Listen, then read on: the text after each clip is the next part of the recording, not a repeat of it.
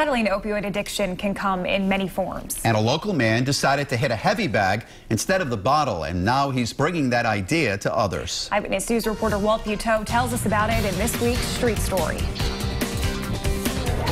He had never boxed before, but had battled demons far worse outside the ring for about a decade. Up, up, hook, hook, roll out to the side. There we go.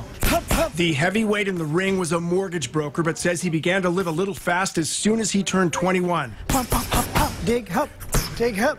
It went downhill until about 2 years ago, Hup.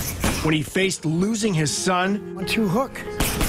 or giving up his addiction to alcohol and opioids. Dig, dig, right here. There we go. The addiction, the drugs, the alcohol fills you with these demons that you really have a tough time to try to fight off. They had their claws in on me, and I fought back.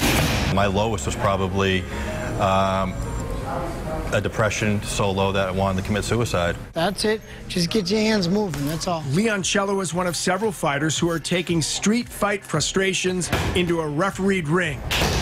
As part of Brawl for It All, created by former boxer Jared Tillinghast and Richard Capiello. And jab, move. Fellow fighter Dino Wimet is a Brawl for It All regular. Are the grudges real? Yeah, absolutely, yeah. Not a drummed up thing. These are real grudges. No, they're real. Leoncello's grudge involves a family member who is also using boxing to fight addiction. Separating, call it love, and appreciation and respect for what he's going through. There you go, nice. That's set aside, because at the end of the day, we're going to beat each other up, and we're going to shake hands and go on our path and maybe help each other after that. He's taking that one step farther by introducing the sweet science to other recovering addicts. And he says he has seen it help them too.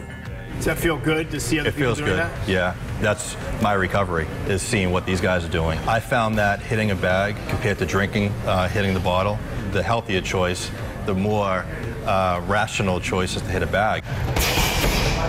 There will be a total of 12 grudge matches on the card on Friday the 13th. In Providence, Walt Buteau, Eyewitness News.